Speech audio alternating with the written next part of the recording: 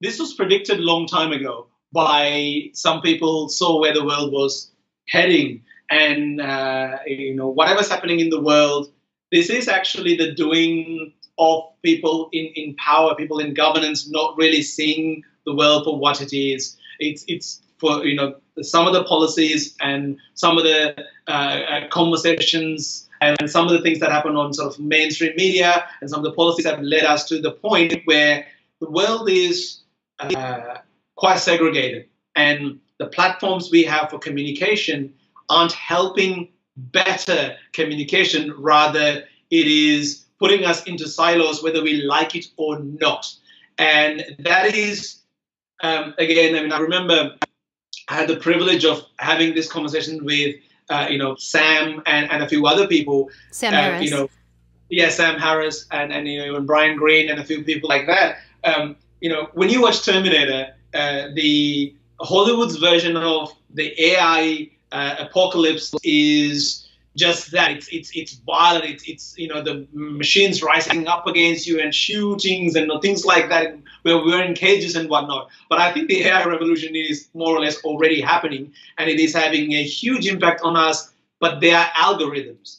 We just don't realize it is a form of AI. Right? Whatever the information the person who wrote the code put in here and the outcome from the algorithm in between, we have no idea what led the algorithm to come up with that stuff, because we're too many variables. It's because we can't calculate it. We get the algorithm to do it. And the byproduct of that is unintended consequences that's happening right now. Facebook and Zuckerberg and Jack and Twitter and Google can say they're trying to fix the problem, but the business model and the algorithms are built in a manner to appeal to some of the worst impulses of human nature. So with that combined with the biggest entertainer or the biggest loudspeaker in the world when it comes to almost anything is American television and American films and American news networks. They set the trend globally.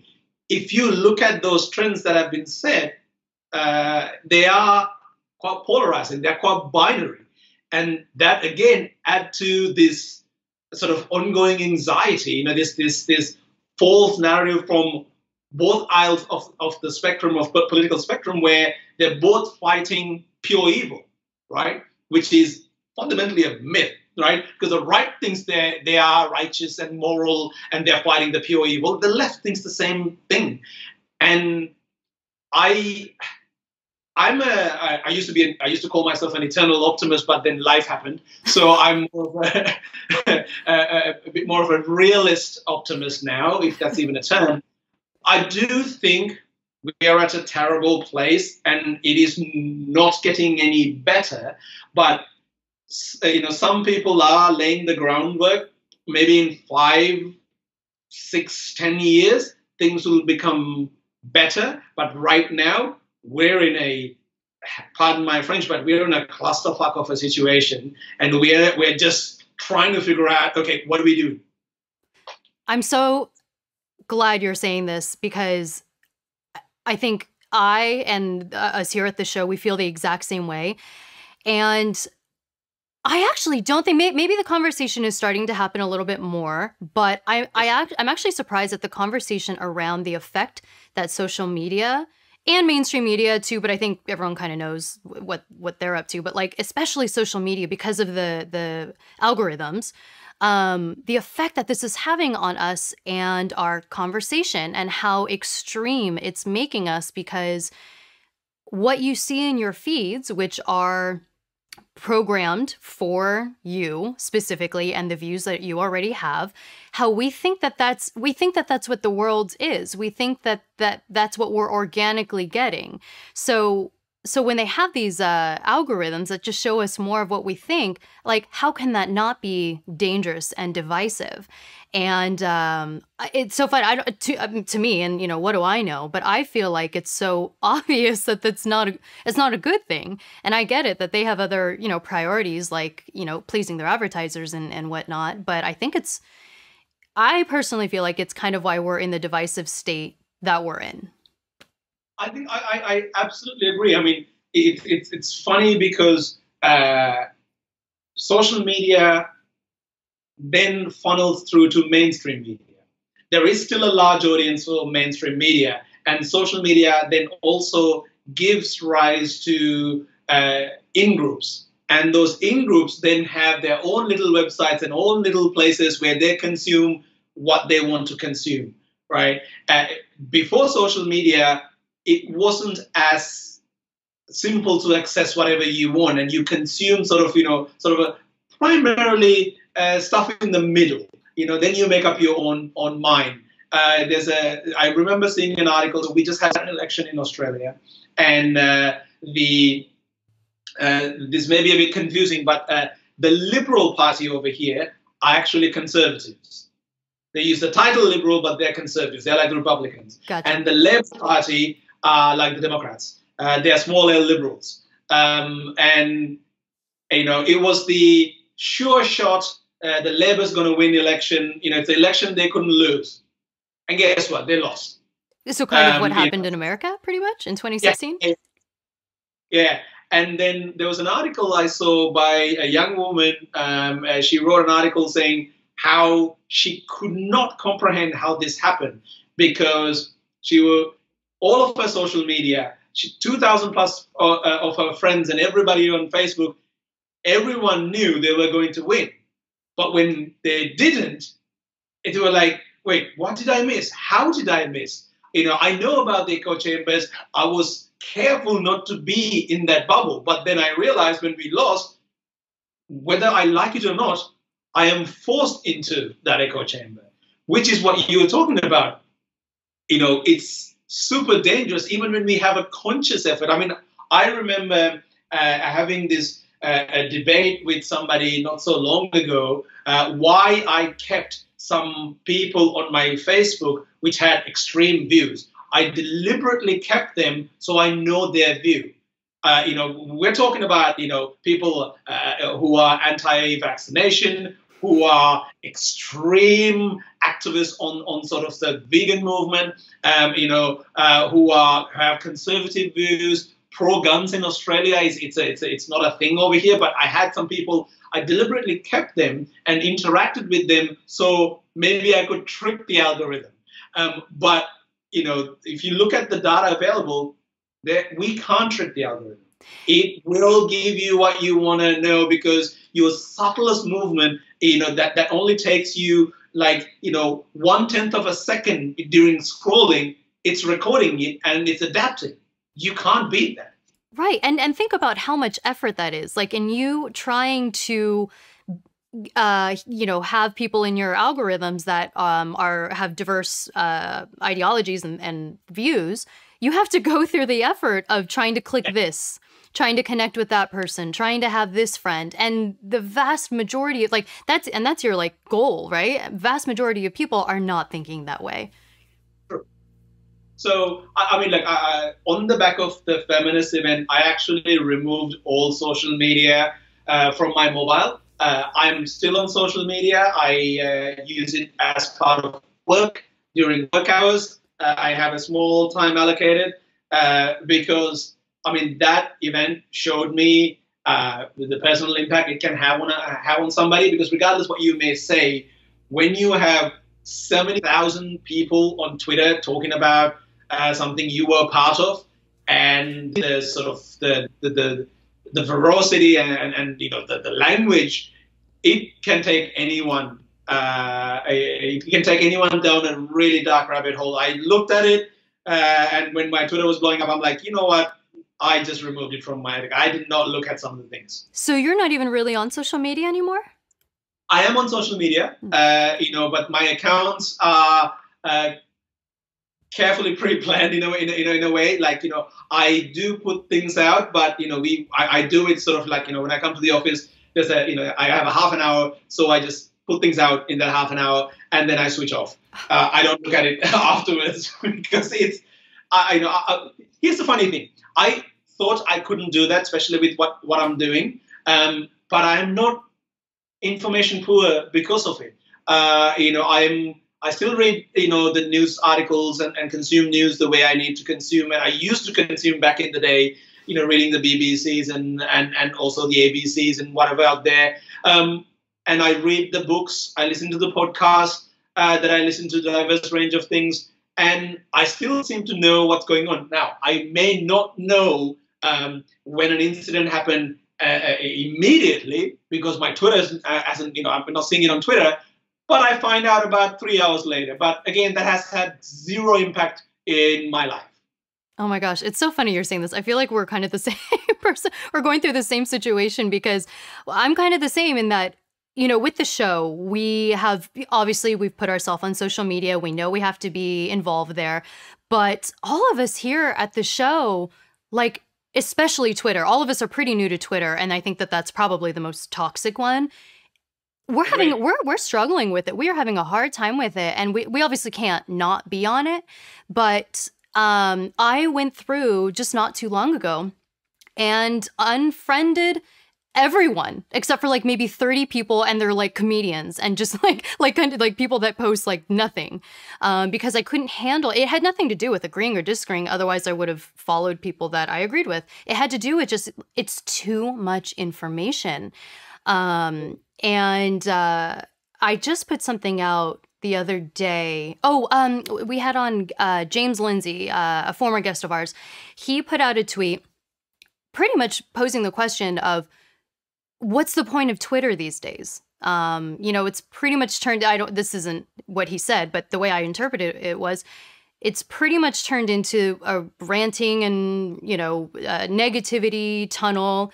The way that I looked at it was, we have so many other platforms for open and free-flowing information, which is what the point of Twitter was supposed to be. It's like, so why do we even need Twitter anymore? All it's doing is inducing anxiety. People think the world is on fire. I that's right. I put this response of like, I have a group of friends who aren't on social media at all, like not even on it whatsoever. And they're super smart people. They know what's going on in the world, and they're doing just fine. And they're not on social media. Yeah, and then I think there is an argument for that. I was talking to, again, this is a conversation that I have with many people, and it came up in a conversation. Steve, when you read a book, when you watch something, like a film and whatnot, there's a range of emotions that are evoked. It's not necessarily happiness. It's not necessarily sadness. It's not necessarily anger. It's a collection of things, right? But if you go to a place like Twitter, and to a certain degree, some parts on Facebook or the YouTube comment section, what you primarily see is anger, right? People get frustrated or angry about a thing, and they leave their anger for you to read. And the next person who's angered by that anger leaves their anger. And you, doing your own thing, you come to that page or that thread, and all you just see is just anger permanently there for you to consume. And when you just consume that, it has an impact.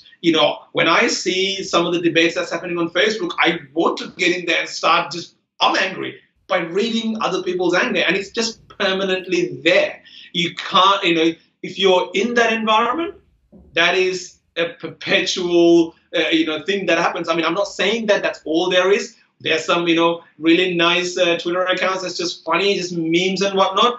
But fundamentally, what seems to be the driving force is it's driven by anger, division, and it is massively stressful and anxiety-inducing. That's why I'm like, I think I'm going to take a moment out.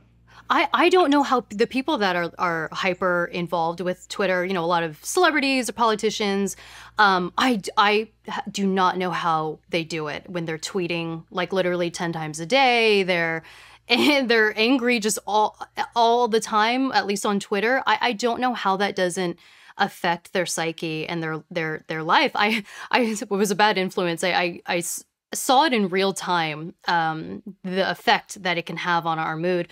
So my boyfriend, he's not on social media at all whatsoever, and I am, and it's kind of a light episode or example, so that's probably a good thing. Do you watch Game of Thrones? Yes. So there was all the outrage over the finale. I won't say anything else about it, but you know, he was not happy with how it ended, and then the next day, like, he was over it. Like, he didn't really think about it. He was just like, ah, it sucked. I was disappointed with it, whatever. And then I come rolling along and I'm like, oh my God, you have to see all these things on Twitter. They're so funny. All these memes, everyone's so angry. And I saw him, like, it's the rage start rising in him again. And I did that for like a week before I actually started realizing it. I was like, I keep bringing this anger back to him. And he was like over it. He was done. And I keep bringing it. And that's a small example. That's just a TV show. Absolutely. And people who are, you know, if you put that into a divisive subject matter, you know, then you have people perpetually angry. That is not conducive to any meaningful conversation or any conversation that may progress from A to B. It's just perpetually stuck in this, you know, really vicious cycle of just, you know, when you're really angry, you can't really make informed decisions, or you don't really hear the other person because your anger is so all-consuming. And I'm not saying anger is unnecessary. Sometimes you need to be angry about things, but you know, it's important to take a step back from that and that environment, so you can actually then, all right, this happened, I got angry, now I'm okay, now what do I do about it? Like your boyfriend decided, you know what, it was a shitty ending, and then the next day he goes on with his life. You can't do that now. Yeah, but you can't do that if you're on social media. You just cannot. So yeah. We also had on Lenore Skenazy, and she was talking about social media and also the 24-hour news cycle. And she was saying specifically in regards to parents and the anxiety that a lot of parents have now and overprotecting their kids because of it. And she was saying that, you know, there's something in our brains that because like TV isn't supernatural to us, rewatching the same news story over and over and over does something to our brain where it makes us think deep down that that same incident is actually happening over and over and over. And her example was like watching a news story on a child being kidnapped. You know, our brains, every time you see a headline on that story or a picture of the missing child or something like that, it kind of makes you think it's actually happening like 100 times. And it does this weird thing to our brains, apparently. Yeah, I mean, I love reading about neuroscience. I remember recently reading a book called Shallows. I forgot the name of the author. And it is really a study about what is happening to our brain when we are online. And it's kind of similar. And, you know, your rewiring of your brain happens within the first few hours of you being online. You know, and that's what the data suggests. Like if you're, you know, there's the, you know, a controlled study of a group of people that were partaking in a social media group and activity for a very long time, and their brain was scanned, and you have the wiring of their brain, and then a group of people were introduced to that scenario for like 3 or 4 hours, and their brains were scanned before and after, and they could already see the rewiring happening in literally hours. Wow. And just reading things like that, I'm like, you know, this has to, somehow this has to change. You know, we can't keep doing this. I mean, we're not going to evolve our way out of this. I think the change is happening too quick. We're not made for things like this. Right. I know it's almost like they need some kind of like option where you can turn the algorithm off if you want. I don't know if that's an option now. Yeah, thing, right? So if they do that, then that is going to hurt their bottom line, right? I mean, their entire business is based around that algorithm, which is, it would be amazing if you do it. I mean, the problem is, you know, when we talk about, you know, when people have arguments about capitalism, you talk about pharmaceutical companies and Fortune 500 companies. If you, you know, and you talk about media, Rupert Murdoch comes in and things like that. If you really look at it right now, our world is primarily governed by a handful of tech companies, and the control they have over humanity, regardless of what their intentions are, it should worry all of us. You know, like I have an Android phone, and most of my activities is governed, monitored, and control may not be the right word, but to a certain degree controlled by Google. Where I go, my next meeting, my email, my primary communication apparatus for my business, email, it's all managed by this one entity. And then, the entertainment I consume on YouTube, same entity. Like, I can't escape Google. You can't live in a world, in the West at least, without Google, whether we like it or not. And then, I travel a lot. And when I was in India recently, and I wanted to catch a cab, and I don't want to just jump on a cab. I'm on Uber, and I realize I use Uber all around the world, wherever it's available. All of a sudden, this one entity globally manages my transportation. That can't be. This can't be okay. But they are so big, no one can enter and bring them any meaningful competition unless you have a authoritarian body like, say, the Chinese government, where they prevent from anybody else coming in. They create their own version, which itself is massively problematic. So trying to figure out how do we move forward? What do we do? Do you know of any, if there are any competitors trying to compete, even as like difficult as it might be, because Google is a total behemoth. But I know of I know there's like Minds, which, to be honest, I'm not sure on the details yet, but I know they're trying to make some noise in the space, and their whole thing is touting like open source and free speech and things like that. Do you know of any other companies like that?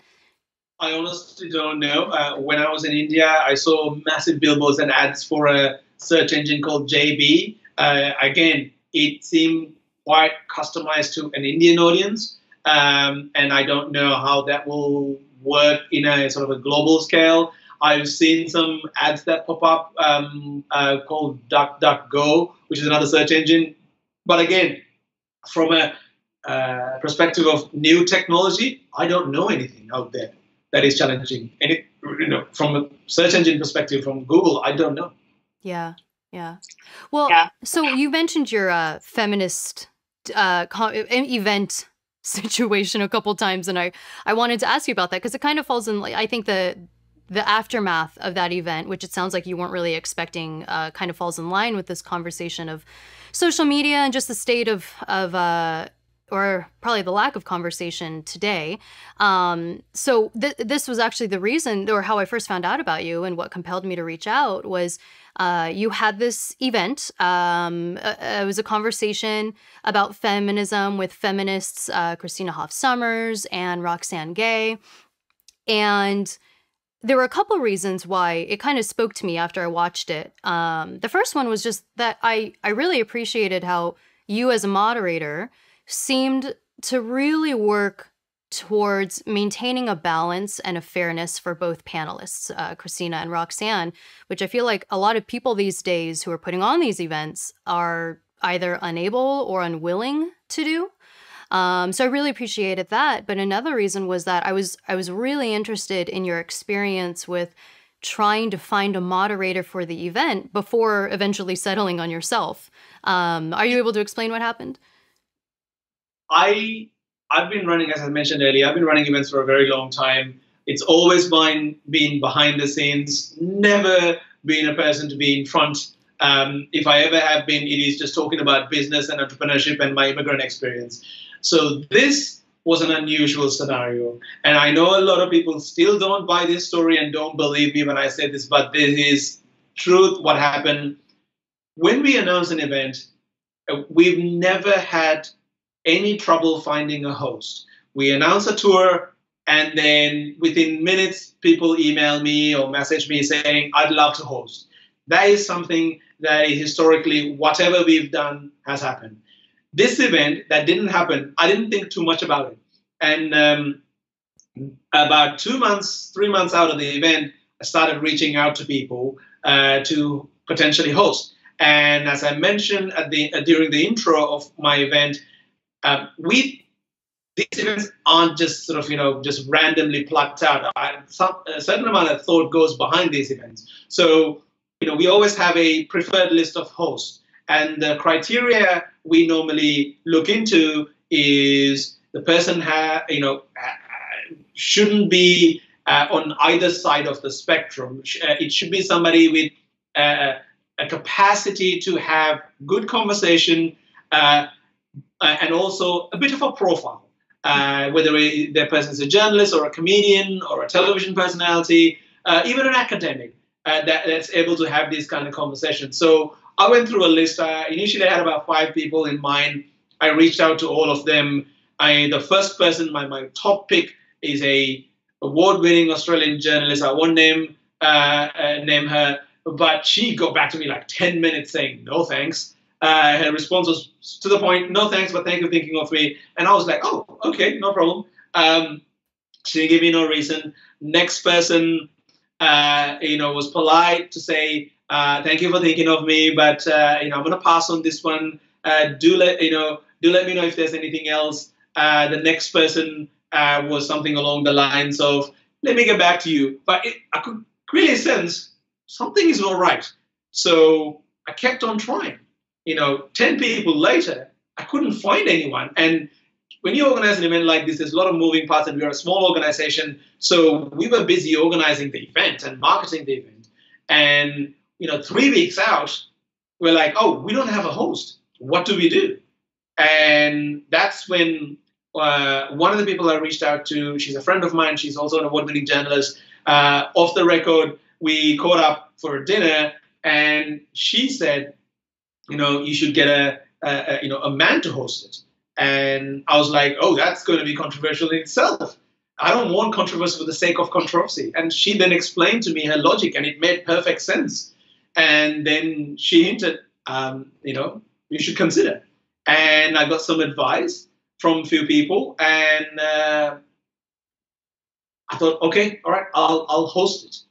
I asked Roxanne before the event, when she landed in Australia, a few days before the event, I asked her, are you okay if I host it? She was fine with it at that point. I asked, actually, before I even asked Christina, Christina proposed it to me. She's like, I know you don't have a host yet. Why aren't you hosting it? So she proposed it before I could say anything. So I was very happy. And I said, I'm thinking of doing it. I would ask Roxanne if she's comfortable with it. And that was that's what led to me hosting the event. So why do you think so many people declined in the first place? So I've been given, there's only one person that gave me, it's my friend, the journalist. She was the only one who told me why. Actually, sorry, let me correct myself. One of the well-known feminists, it's now public knowledge, so I can mention, she mentioned that she strongly disagreed with Christina Hoff Sommers, so she would be a hypocrite to share the stage with Christina. That's why she didn't want to host it. Everybody else just didn't give me a reason. And the only person that gave me a reason, she said, I can't be honest on stage because there are things I disagree with Roxanne. There are things I agree with Christina. But if I do that publicly as part of my organization and my public profile, I will lose my job. I would be called, right-wing nut job. I can't risk it. So she said, chances are almost everyone you're reaching out to is scared to host this because it's a very toxic area. That's why I no longer go to feminist events, because, it just frustrates me because no longer conversations are happening. It's just each group is preaching to their own audience. And I thought like, but this is a perfect place to, have that conversation. But she's like, well, kudos to you, but I don't want to be the person on stage. I'll be in the audience watching. So, it's funny here. We've had on guests on both sides of the feminist conversation, and so we've received that reaction a little bit ourselves. Why do you think this is? I mean, not just feminism in general. I think controversial topics as a whole. Why is it come back to our conversation about like people not being able to have conversations? How do you think it's gotten this bad? I think, again, it goes back to what we spoke about with regards to social media. Social media has somewhat leveled the playing field. Anecdotal evidence. I remember Neil deGrasse Tyson tweeting about a scientific fact. He tweets about it, and one of the first comments that somebody came up with saying, well, you're wrong, and they had their own opinion.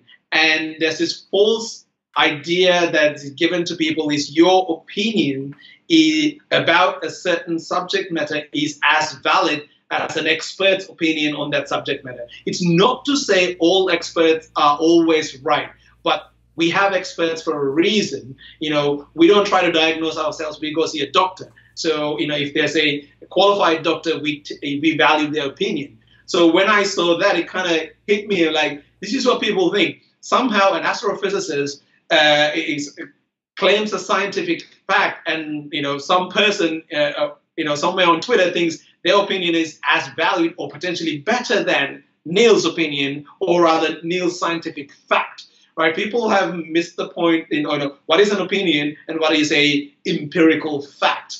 Right? And social media plays up to creating in-groups of people who agree with your potential opinion / fact. And more people have that, and you keep on that journey for a long time, and then you go into the real world, and then you can no longer have that conversation because you've either forgotten or you were never part of a conversation. You were part of this pseudo conversation online, which is having a go at the other and getting a massive group of agreement among your own people. So I think that's why we're no longer having conversations. We've lost the art of conversation.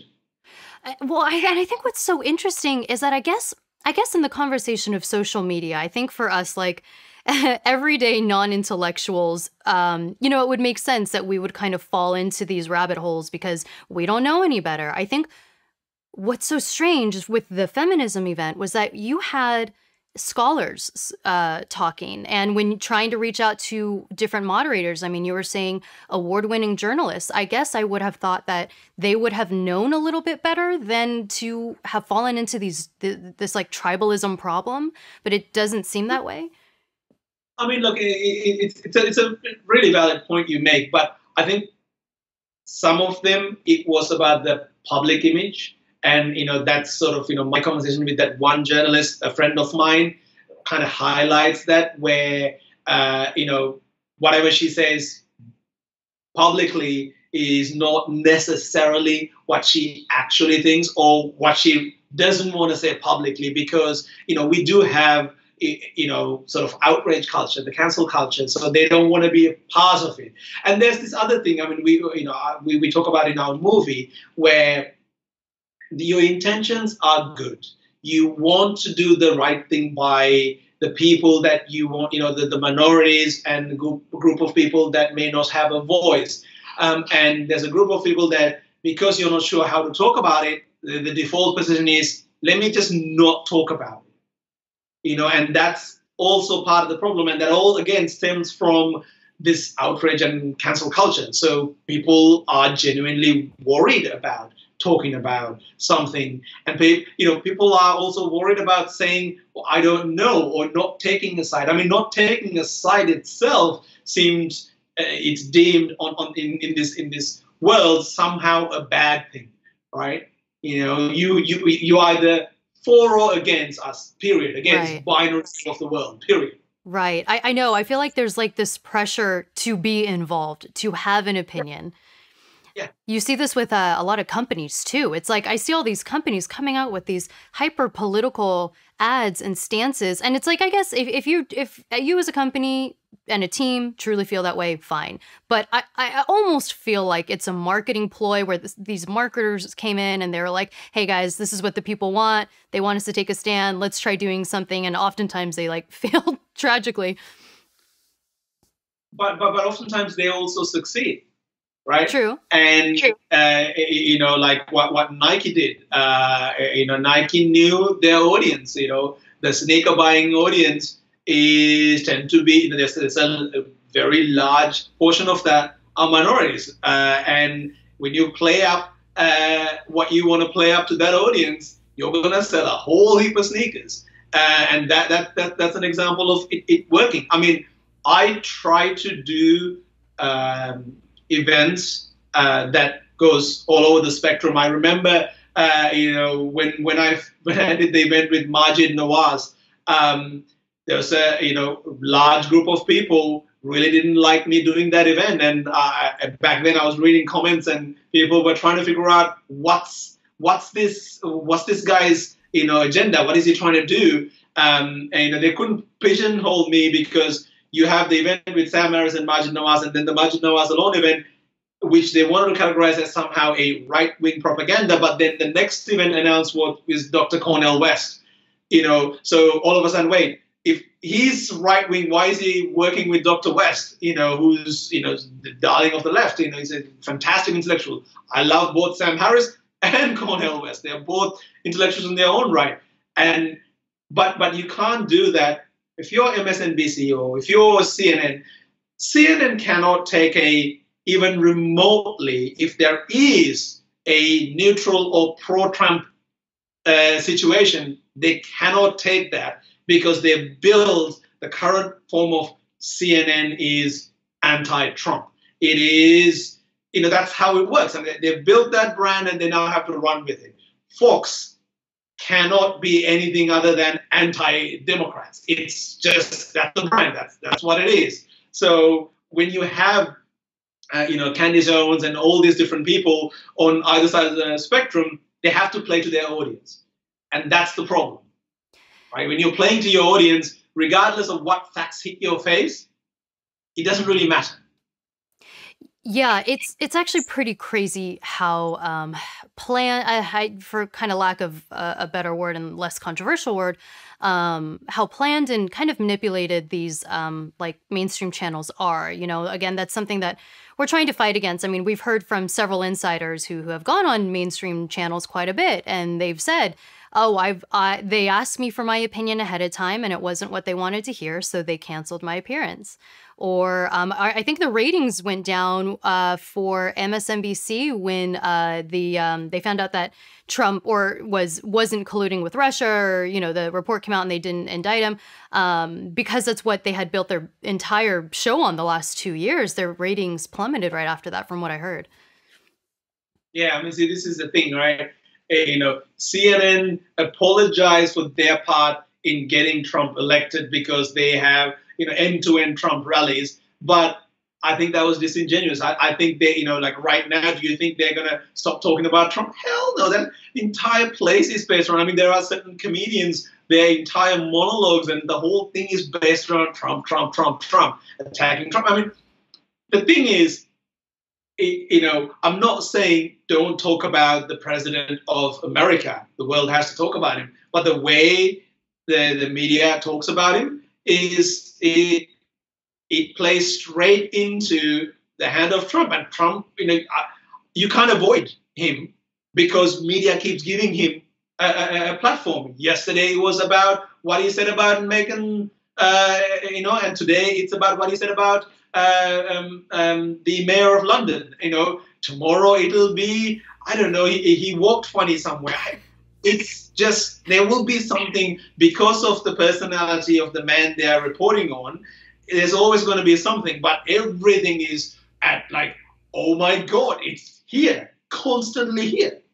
Right. And that's the irony of it, is that because everything is always at level 10, that if he ever does something that's like undeniably bad or controversial or whatever, nobody really pays attention because everything they talk about is the worst thing in the world. Exactly. I mean, that's the problem. And look, I appreciate, what you're doing. There are outlets out there that's trying to sort of buck the trend. But the challenging situation is, if you look at the data, it's not like people have left mainstream, especially television. Television audience are, growing a little bit, not exponentially, but it's there was a trend that it went down, but it's now back up and it's staying there. So people are consuming more content on digital mediums and consuming traditional media. So my worry is information overload, right? If you put a conscious effort, you can pick, for example, podcasts. I listen to Ezra Klein and Sam Harris. Because I know they don't necessarily agree on things, but I don't think everyone puts in that much effort to figure out, all right, I'm going to listen to this bit and this bit and blah, blah, blah, blah, blah, blah, blah.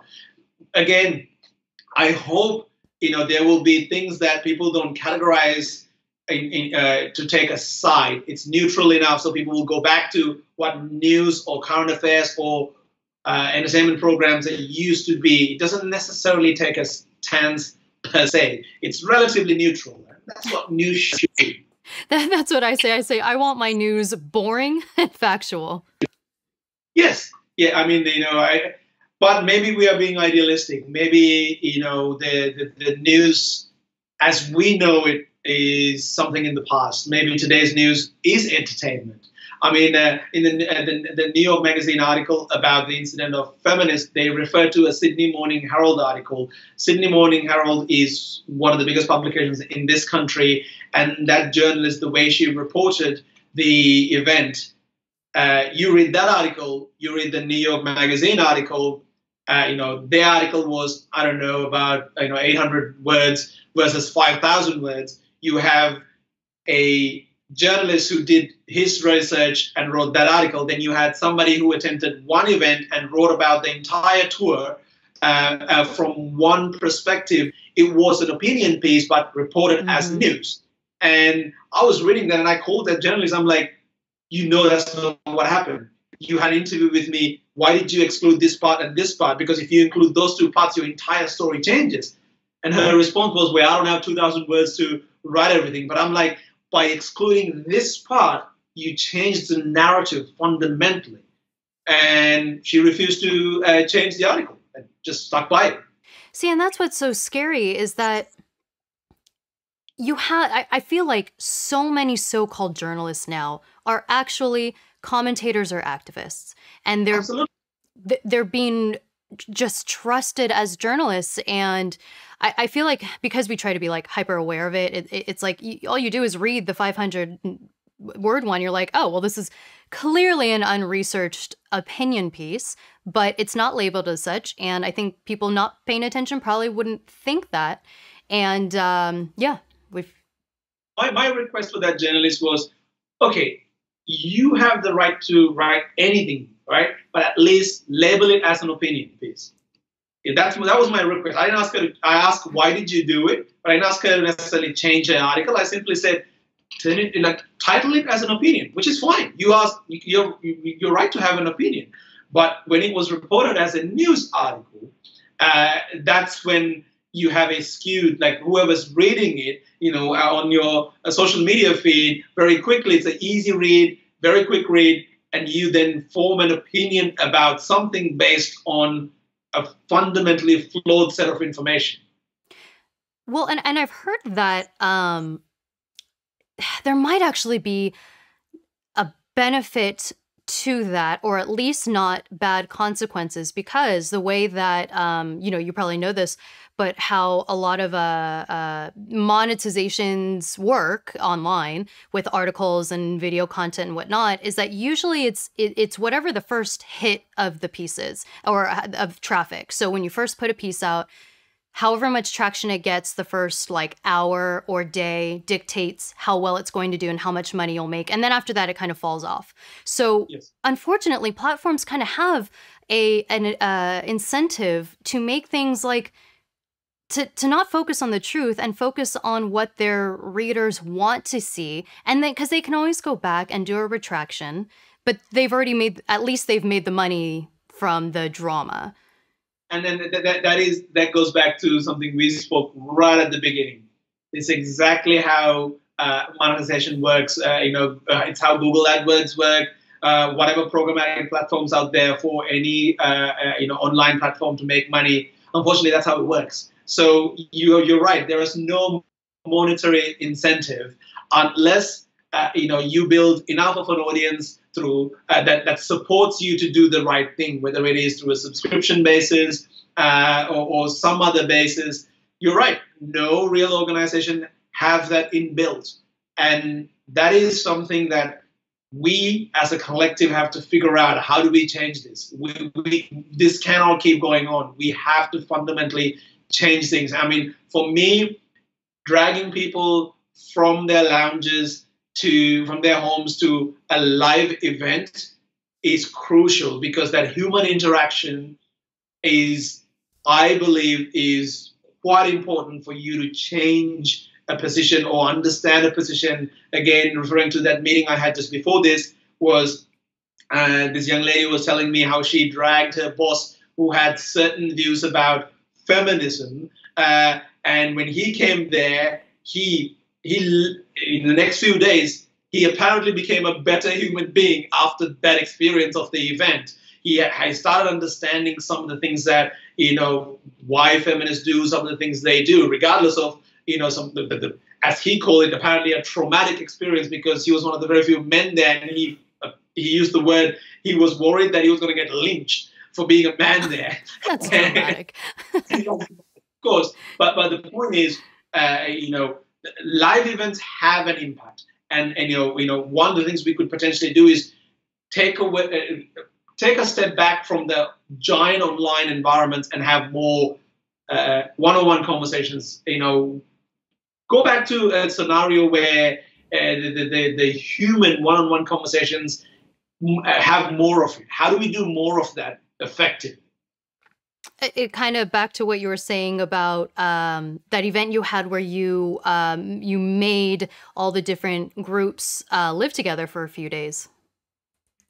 Yeah, so that was a very different kind of event. That was, the impact of that is, it's seen now. A country's future was depending on that. So Sri Lanka will never go back to another sectarian war. It was important we work with youth leaders. They weren't being indoctrinated. It was just simple human connection. And what really drove it home, a country like Sri Lanka in the subcontinent, the biggest sport is cricket. So we put them in cricket teams, and after the first game, they were cheering for their cricket team, which was made out of multiple ethnicities. Then they forgot their own ethnicity. They were cheering for that particular team, and then that kind of sort of then at the end of the 5 days, they worked out, we're all the same. It just but activities and that real life interaction drove it home. They can read about it. All of them have read about being kind to each other, respecting other cultures, but then they lived through it. They had this one-on-one experience, which then drove it home. So I heard someone say once, I can't remember who it was, but they were talking about how important it is that we try and maintain our communal hobbies as much as possible, like sports or concerts or whatever. And their point was that, as trivial as these things might seem, they're actually incredibly important in getting everyone out of their heads, out of these strong opinions and issues that we're talking about, to come together for something kind of fun and that you can unite on, because it's not, let's say sports, it's a sport, it's not politics. You can easily unite with someone you disagree with on every other issue to cheer on a team. And their point was just how important that is to a society and a community. And I thought it was a really good point. I completely agree with it, and in a strange way, what I want to do is, how do we get thousands of people come to intellectual events and have sort of that communal effect? You don't have to agree with that person, right? And later today, I will be sitting down with Omaima. Her tweet went viral on the back of the feminist event. She is an ex-Muslim who was in the audience, and her comment was, I'm paraphrasing, but something along the lines of, she felt betrayed by the feminist movement, the Western feminist movement, as an ex-Muslim woman who was sitting in the audience and listening to Roxanne and her response. She felt quite alienated, and seeing that sort of, how the crowd reacted to the response of Roxanne, which is online, you can watch it. Would you mind actually recapping that quickly, just so people know the context? Yeah. Sure. So the context is, I had a question to Roxanne primarily. Do Western feminists have a bigger role to play when it comes to activists in countries like Saudi Arabia, Iran, where countries they are genuinely oppressed? And her response was, yes, but the activists in those countries know better.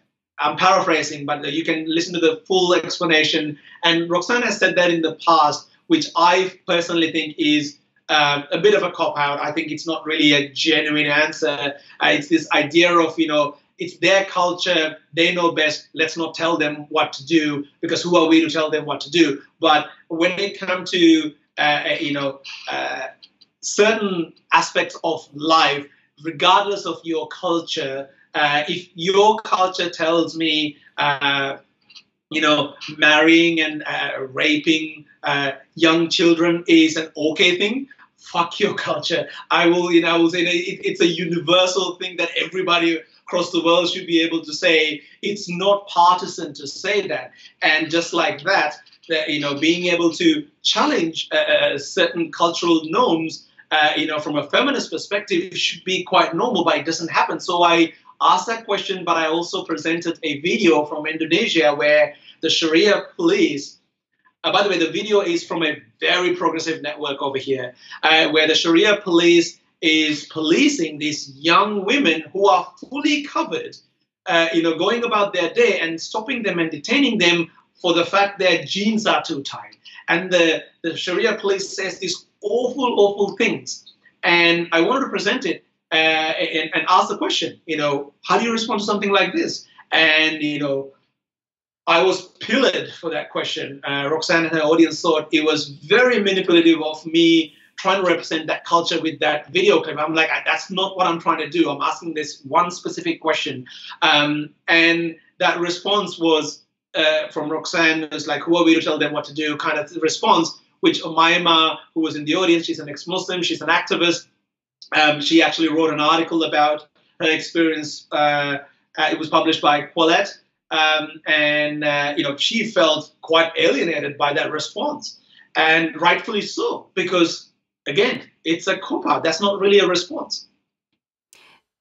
So, and I'm sorry, what you had mentioned her because you guys are going to be working together? Yeah. So later today, I was invited by the IDW Sydney for a conversation with her. And I think it's a small gathering. We're just going to have a conversation about, I think the title of the event is, hold on, let me get that. I don't want to get this wrong. It is called, We Need to Talk About Feminism. And, my mind and we're just going to have a bit of a conversation. It's going to start from what happened at this event and, what it means for the movement and the byproduct of that. And the articles that came out, the publications, and the ongoing conversation online about post-event and what it means to the ex-Muslim movement, and things like that. Hey everyone, thanks so much for watching the episode. If you're interested in contributing to the conversation and supporting the show, there's 2 easy things you can do. 1, click subscribe, and 2, visit our Patreon page where you get exclusive access to the Exploring Minds community.